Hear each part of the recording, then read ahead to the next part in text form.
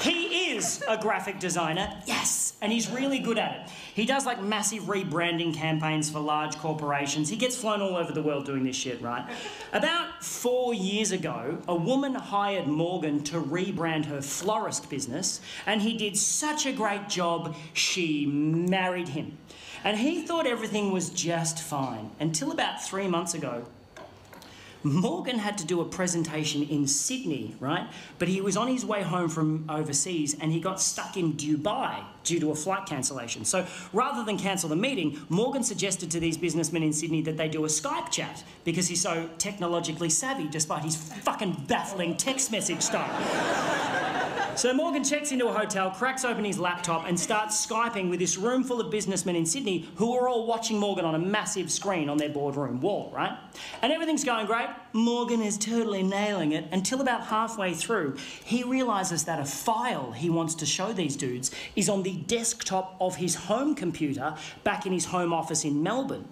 And he decides to live share the desktop of his home computer on the Skype chat. He knows how to do that. He can control his computer remotely from anywhere in the world. It's not particularly new technology, but Morgan makes it sound so impressive. So this room full of businessmen are all watching keenly like, oh, Margaret, bring in some biscuits. There's some newfangled shit going on in here. As Morgan clicks a few buttons and brings up the desktop of his home computer on the Skype chat. Now, what Morgan doesn't realise is that his wife has been using the photo booth app on that particular computer to take pictures of herself. To take naked pictures of herself. To take naked pictures of herself doing some pretty fucked up shit. It's embarrassing to say the least. Just as Margaret came back in with the biscuits, I've got you the...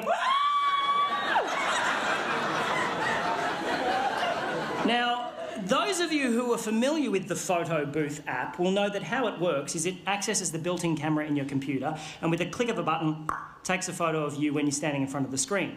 And if you know that, you'll also know that if you leave that application open, the camera also stays open, witnessing whatever may be happening in front of the computer in real time, such as your wife in your home office fucking your best mate.